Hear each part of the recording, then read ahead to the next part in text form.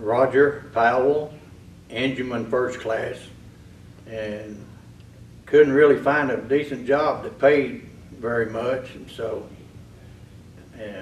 I went back in the Navy. I re-enlisted and went to South Carolina, Charleston, South Carolina, on the USS Bordelon, DD-881. It's just a lot bigger ship and different engines, and it was pretty good. I liked it. I liked the destroyers.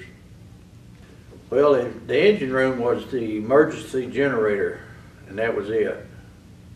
Because the steam power, the main engine room and forward engine room was steam power. And I didn't have nothing to do with steam power. I used to go down and stand watch down there on the evaporator.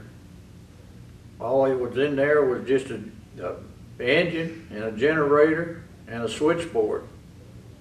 And you might just start the engine up and if you lost power from the main engine room and generators that's down in the main engine room and the forward engine room.